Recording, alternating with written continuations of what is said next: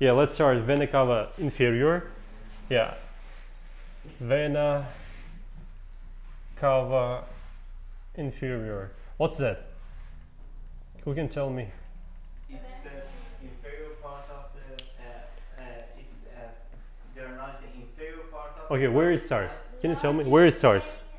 Yeah, it's the largest vein in our body. Yeah, yeah, good. It starts at the level L4 to 5 vertebrae. The to 20 centimeters. It has two parts. It has abdominal part and thoracic part.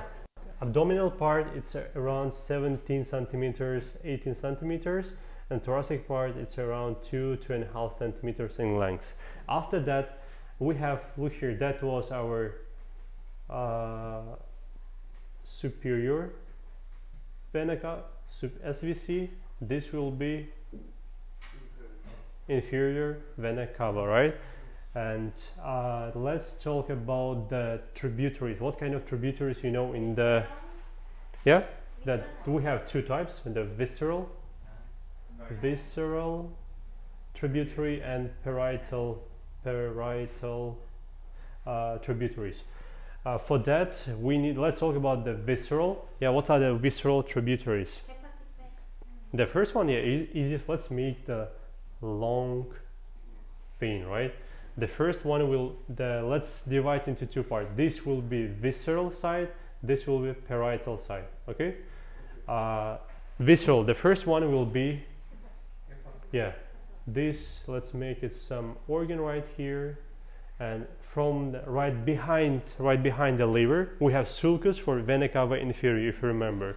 And at that sulcus, the veins from the liver leaves and drains, empties in, right inside vena cava inferior. Okay, that was another visceral branch. That was hepatic. The next one is suprarenal. Suprarenal is the gland which is located upper part of the kidneys, right? And what's the difference in the right side and the left side? Let's make this side will be a right side, this side will be left side.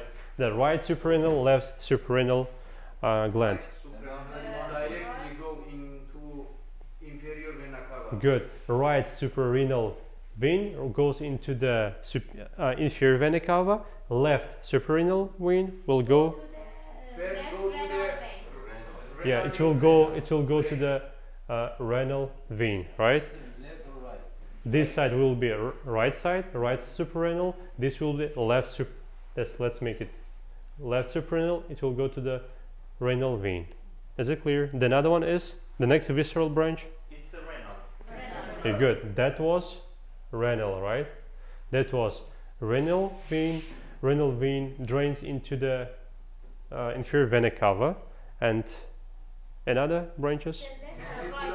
Yeah, that's really important. We have testicular, right? Let's make it, and we have, like, let's make some small follicles.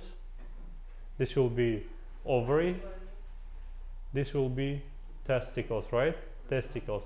And at the same time we have right and left. It's paired organs, right? It's paired organs, like the suprarenals, renals, and these two structures. In males and females, they are paired. And what's the difference between in the veins? Right drains into right into inferior vena cava. The angle is acute angle, yeah.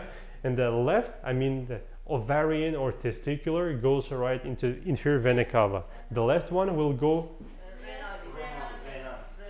under the angle is, right? There is 90-degree angle, and left testicular ovarian goes to the left renal vein, and after that it will drain into the inferior vena cava. Is there any other branches? Visceral? No. Okay, let's talk about parietal branches. What are the parietal branches? Yeah, let's start from the lowest one. Yeah, it will be median sacral vein. If you remember, we have this the same structure with the same name. It was artery, median sacral artery. The next one is good.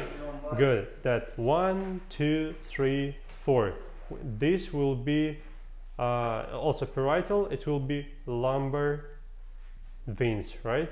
Lumbar veins, they form anastomosis. Sometimes the first and second sometimes drains into ascending lumbar vein from the right side and the left side. It was the precursor of the azygous vein, if you remember. Yeah, and hemiazygous vein. Any other branches in the parietal? Good. And the next one will be right. Let's make this structure is what? Diaphragm. Similar to artery. Yeah. At the same time we have here. This will go inferior phrenic vein. Superior phrenic vein comes from which one? Azygous, hemiazygous. If you remember, right? That was like a small portion of anastomosis in terms of the vena cava inferior. And how about the gastric or? We'll be discussing. Okay.